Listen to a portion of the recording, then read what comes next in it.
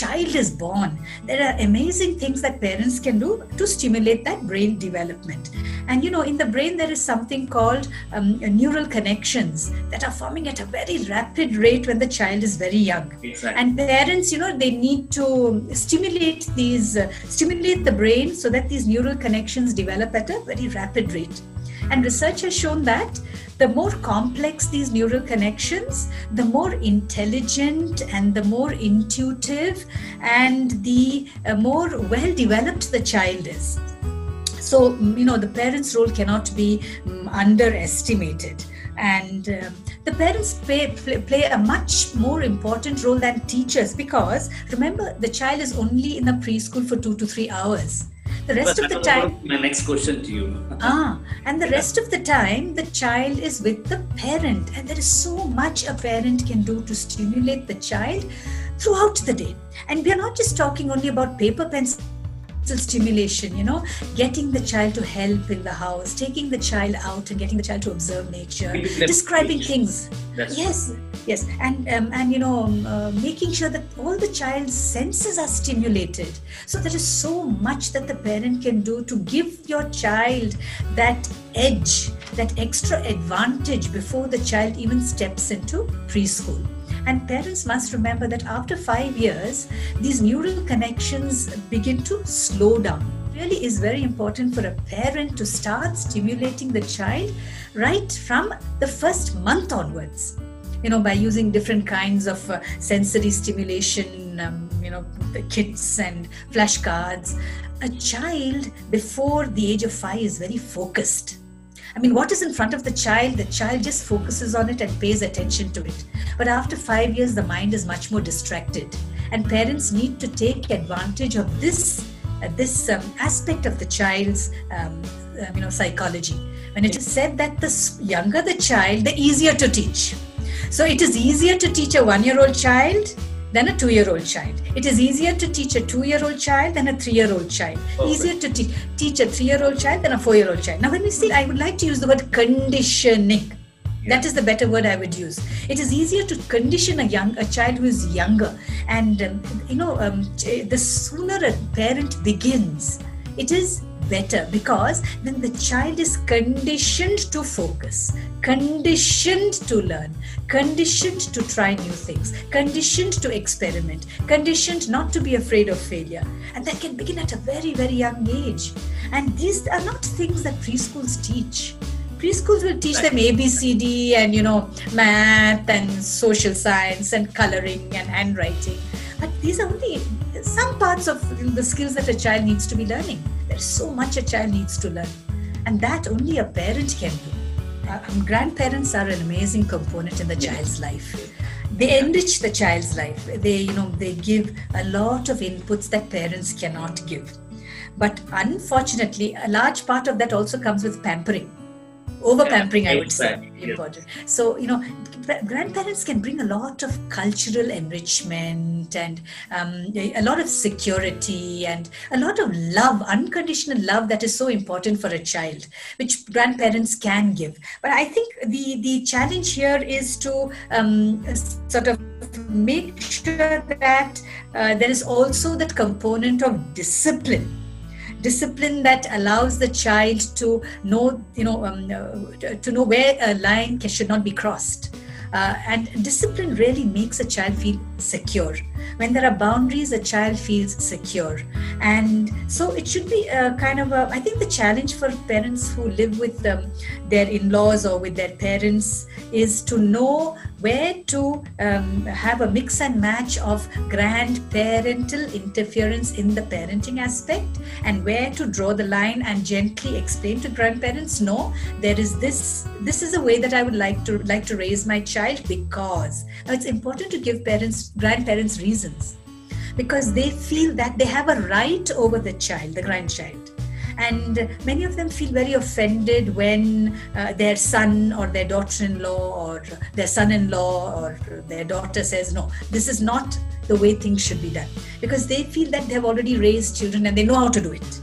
But then, they're not aware of the fact that things have changed. The world has changed. And there are many things that a little child needs to be taught or be trained in or be conditioned to, that really did not matter when we were kids. Exactly, when we were children or when grandparents were parents.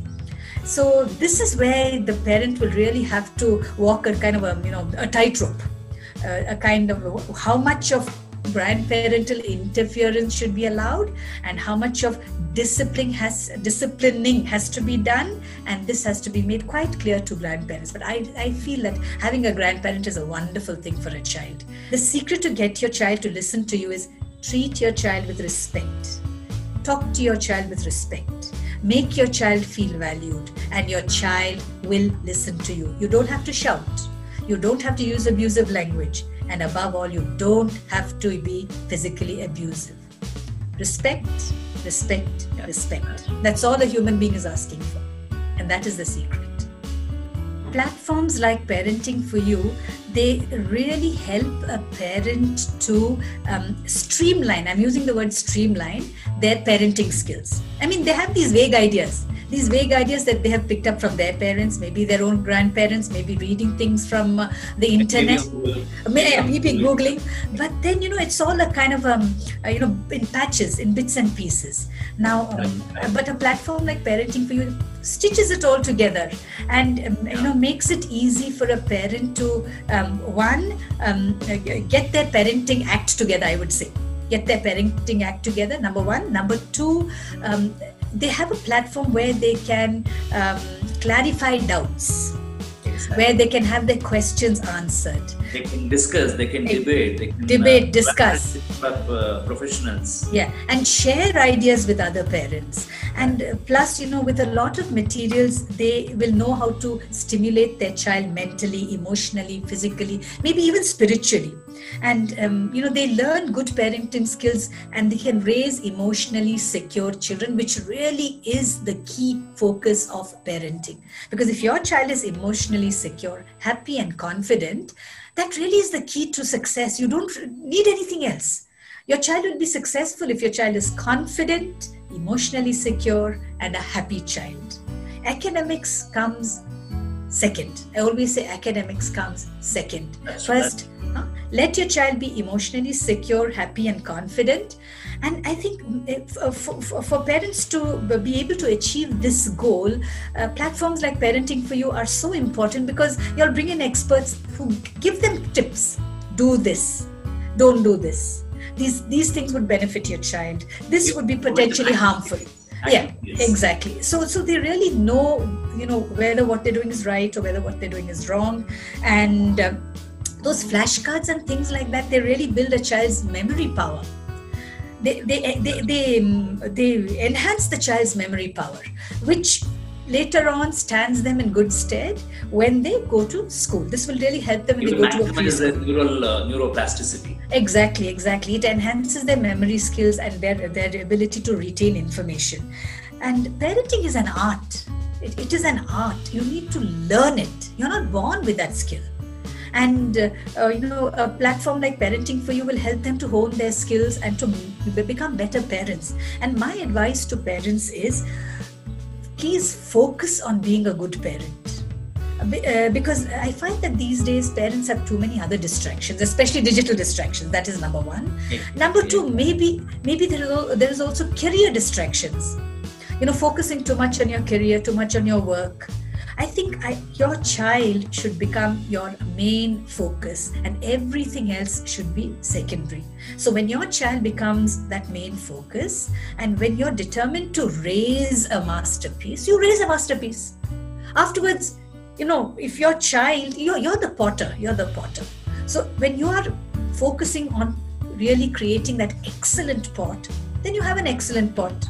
Now, if you don't focus on creating an excellent pot, and the pot becomes distorted, then who do you blame? Only yourself. I mean, there are external factors over which you have no control. I know that. But then if your home and your parenting skills are good, then you're going to raise a child who can withstand all the pressures that assault the child externally. Because your home has become a very safe, loving home. You have become your child's best friend. And with that, you've given your child so much of security. You're raising a very brave child. You're raising a very emotionally secure child. You're raising a child who's unafraid to take risks. And so I tell parents, let your child be your first priority. Everything else comes second. Your career, your friends, your digital world, your amusement, that comes second. I mean, I'm not saying sacrifice it, don't sacrifice it. But your child... Especially during the first couple of years, up to the age of 5. Especially up till the age of 10. Up till the age of 10. That's true. It's very, very important to make sure that you focus on your parenting skills. So that's what I would like to tell parents, because it's a really win-win situation for everybody if they pay attention to this.